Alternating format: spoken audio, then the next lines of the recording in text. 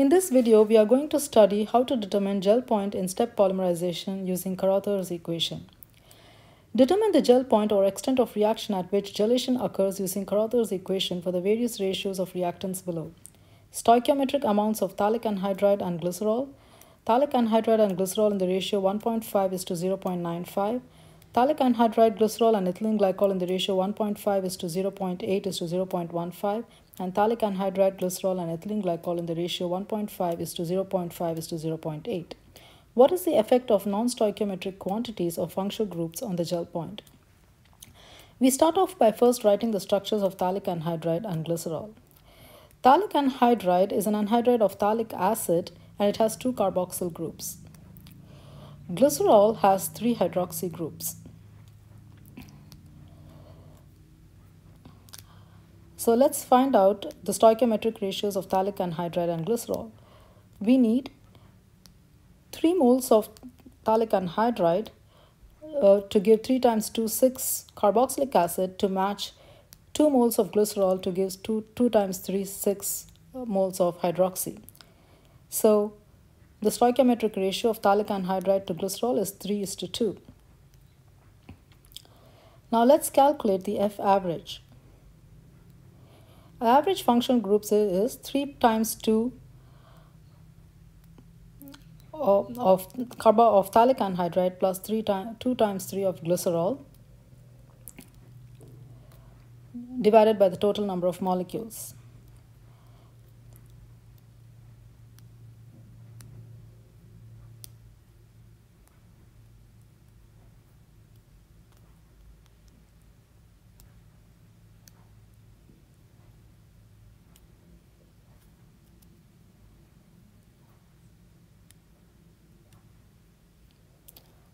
This divided by 3 plus 2, which is the total number of molecules, and we get that equal to 12 over 5,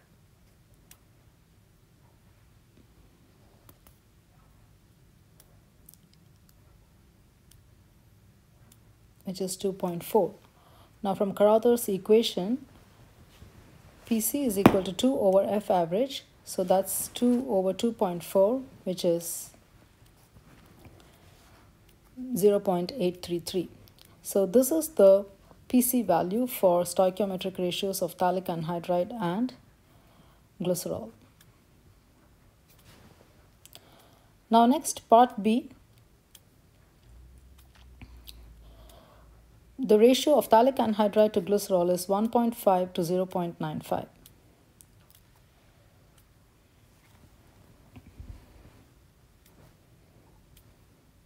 Now let's calculate the total number of functional groups. We have 2 carboxylic acid groups in phthalic anhydride, so 1.5 times 2 is 3.0. And we have 3 hydroxy groups in glycerol, so 0.95 times 3, which is equal to 2.85. Okay, so 3.0 is greater than 2.85. So phthalic anhydride is in excess and glycerol is the deficient molecule. We have to find F average, and F average is defined as twice sigma of NiFi for the deficient functional group divided by total number of molecules. So which is twice of 2.85 in this case,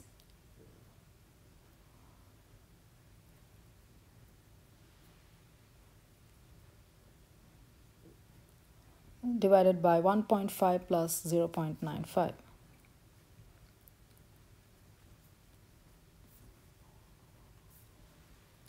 Which is 5.7 over 2.45. And so the F average is 2.327. Now plugging this into the Carother's equation, we get 2 over 2.327, which is 0.8595. So note that when the ratio is non-stoichiometric, the value of PC is higher than that for stoichiometric ratio of 0.833.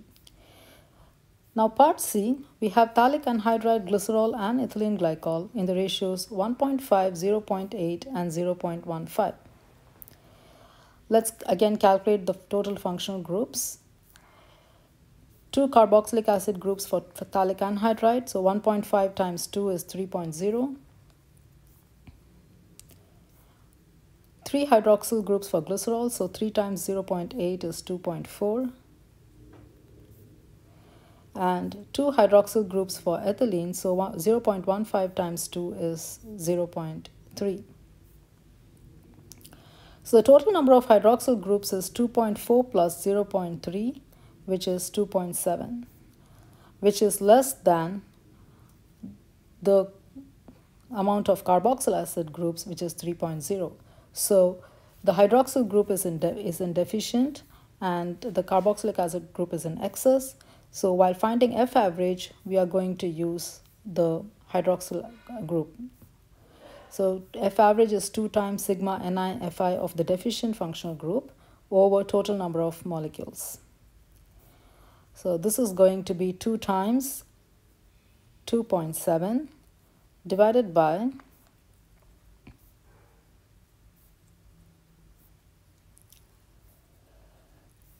1.5 plus 0.8 plus 0.15.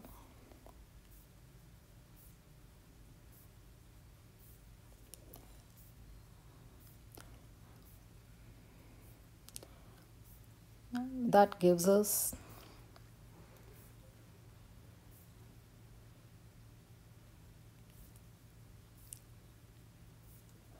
5.4 over 2.45. So F average is equal to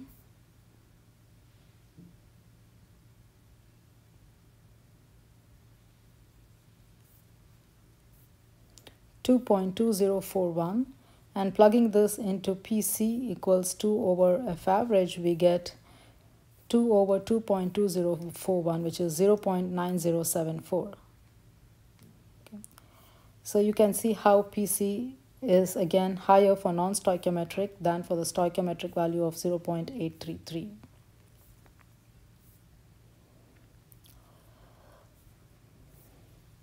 Okay, part D, we have phthalic anhydride, glycerol and ethylene glycol in the ratio 1.5 is to 0.5 is to 0.8. So let's again calculate the total functional groups. Phthalic anhydride is going to be 1.5 times 2 carboxylic acid groups, which is 3.0. Glycerol is going to be 0.5 times 3 hydroxyl groups, which is 1.5.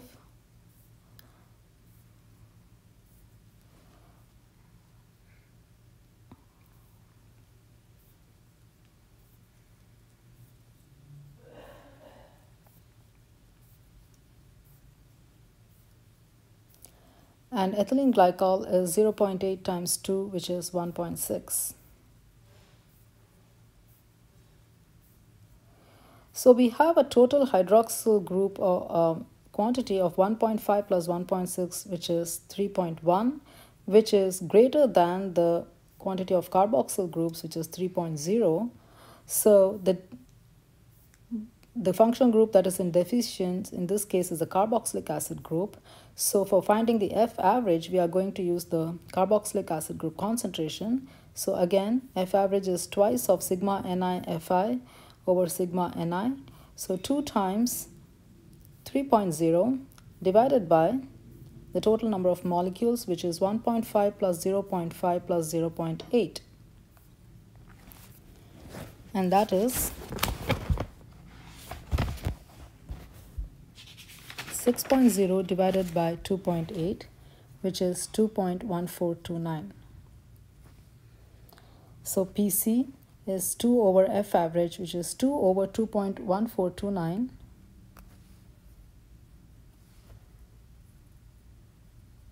which is 0.933. So once again, the PC value for non-stoichiometry is higher than that for stoichiometric concentrations. This is because for non-stoichiometric concentrations, only the molecule that is in deficient quantity is contributing to the cross-linking.